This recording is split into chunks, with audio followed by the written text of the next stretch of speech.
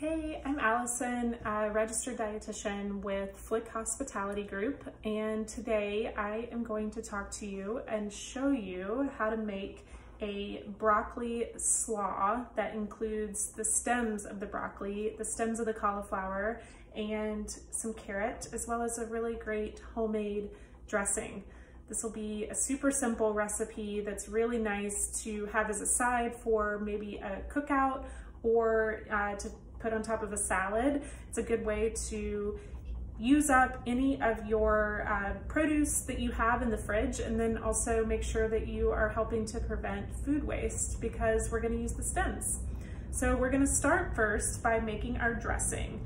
It's going to include a mayonnaise because we are making a slaw, so this is a mayonnaise-based slaw. Also apple cider vinegar, some salt, pepper, a little bit of sugar as well. So let's go ahead and get started. I'm gonna start by mixing up the dressing. This is using a light mayonnaise. I'm gonna use a 1/4 cup of this mayonnaise. Put this into a bowl.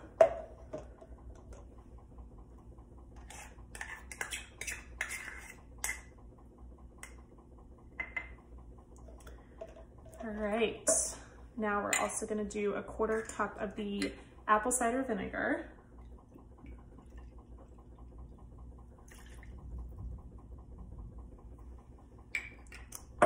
And I'm also going to use 1½ teaspoons of sugar. This helps just to cut some of that tartness from that vinegar. So you can adjust this to taste. This is really all about, however you would like to have it taste. So really up to you, the amounts that you put in.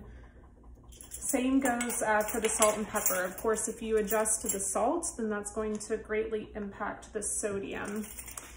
For this recipe, we're doing ½ teaspoon of salt.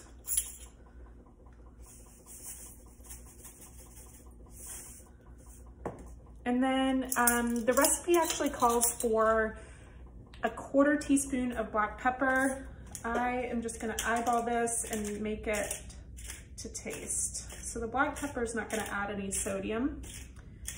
This really is just all about what you would like. So once you have that, I'm just gonna whisk it and make a nice dressing. Super simple.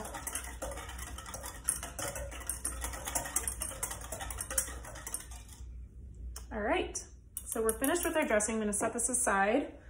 Now, the next thing I'm going to make is I'm actually gonna prepare the vegetables. So I have a broccoli here that I'm going to cut off the florets and just use the stem so I can steam the florets for later. I have a cauliflower. All of this has been washed. So I'm just gonna do the same thing, cut off the tops and then just use the stem. And then I'm going to show you how to julienne the carrot here. So let's go ahead and get started with this. I'm just gonna cut off the ends of these because they get a little bit dry. And just wanna make sure that you're really careful when using your knife, that you are avoiding your fingers at all costs. So what I'm doing is actually just trimming off the florets here, putting this on the cutting board and making sure that I'm going down with the knife, not up towards my fingers. And these florets are going to be used in something later. So I'm going to set those to the side. All we have are the stems left here. So there's a couple of things that you can do. I actually have a mandolin that has this really nice little julienne attachment that I can rub this stem across the mandolin to get the julienne pieces. The other alternative I can show you on the cauliflower is to actually cut into julienne slices. So if you've ever used a mandolin, we'll start with that. This is a good little attachment that just helps to protect your fingers. So I don't want to cut my fingers, of course. So this is sometimes I think it can be a little bit easier. It depends on how sharp your mandolin is.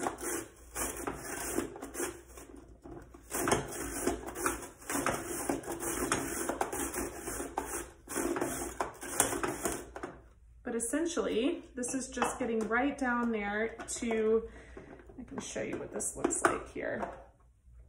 These pieces. So it's almost like it's matchsticks, which is really great. So once I'm done with that, let me show you on this cauliflower how I'm actually going to cut this cauliflower into similar kind of fashion, matchsticks here. So the first thing that you should do is just cut it in half. So once you cut the stem in half, you're gonna put the flat side down, and that's gonna keep it from rolling on your cutting board. And then from there, you're just going to cut straight down. Hopefully you can see this, keeping your fingers so that they're curled away from the knife. Creating these thin, flat pieces. Once you get about to the center, you can actually turn that over, turn it around, do the same thing.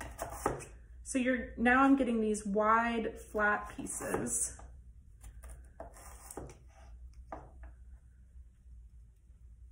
And then once you have the wide, flat pieces, so you can see it looks like this, then I'm actually just going to cut straight down that way. So same thing, end up with little matchsticks. So I'm gonna do the entire stem. Some of them you can stack on top of each other. Makes it pretty quick.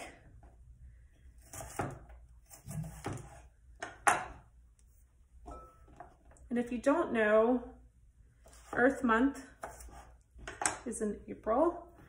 Food waste is something that is pretty serious here in the US. We have a problem with it, and it's important that we do what we can to try to prevent food waste. And this type of recipe where you're actually using the entire vegetable is really helpful when it comes to food waste, so that you're not throwing anything out.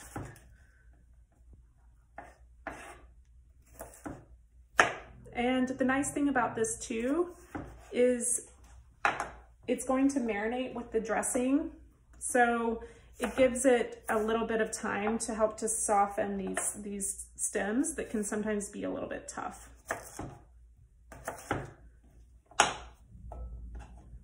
If you're looking for another way to use up stems, you might try something similar where you can have the same type of cut, maybe a little bit thicker, and make fries essentially. So what I will often do with some of my stems from broccoli, if I'm using the florets to steam or in a different type of recipe, then I will actually take the stems, cut them into fries, and then I can toss them with a little bit of maybe cornmeal or some type of seasoning, and you can roast them in the oven at a high temperature until they're cooked through and they get kind of crispy. So it's a nice way another way to use them up, and you can call them broccoli fries, which is fun for kids.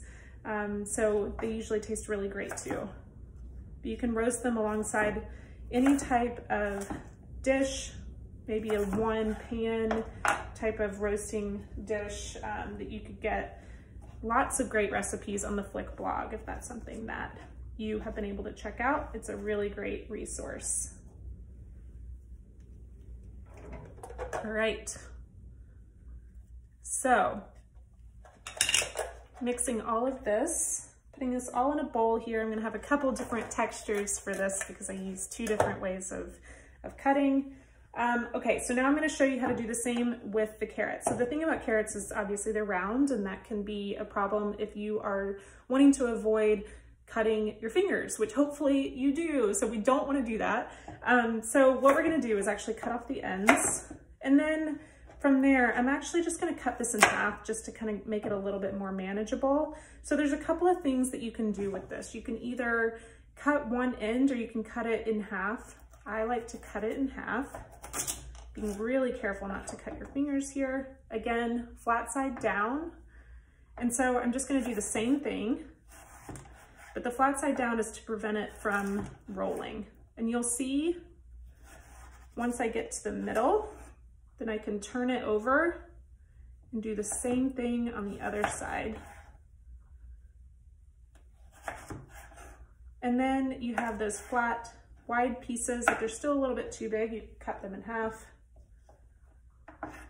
But just trying to get that matchstick, skinny little pieces. So we're gonna do an entire carrot as well.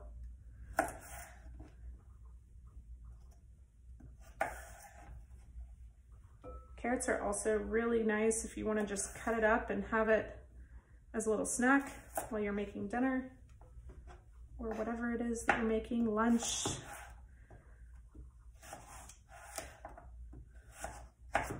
It's also incredibly important that you have a nice sharp knife when you're doing this. That's actually going to make things much easier for you, is to ensure that you have a nice sharp knife, that you're not pressing down too hard, that it cuts through really easily.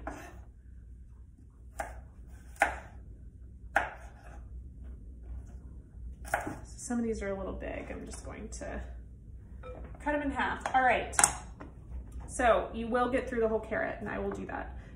So before I started, I toasted some pumpkin seeds, and how I did that is you actually take raw pumpkin seeds and you can either put them on a pan in the oven at 350 degrees, or you can actually put them on a stovetop, like in a frying pan, and then just toast them that way, and they'll get a little bit fragrant.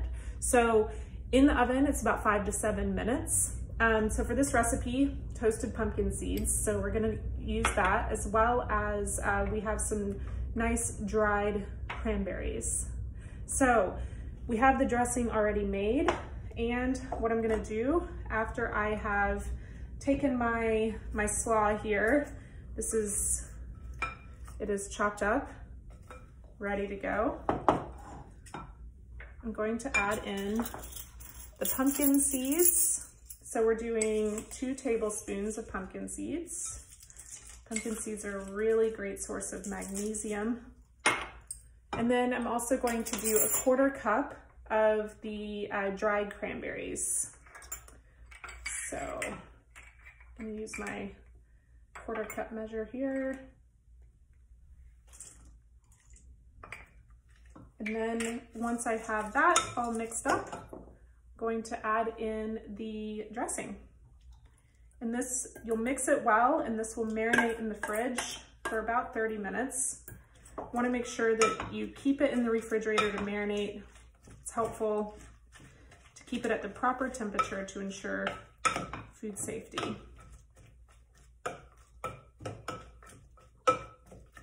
All right, so it's going in the fridge. That's it. Let us know what you think. I'll make sure that we have our recipe posted for you, and I hope you have a great rest of your day. Thanks.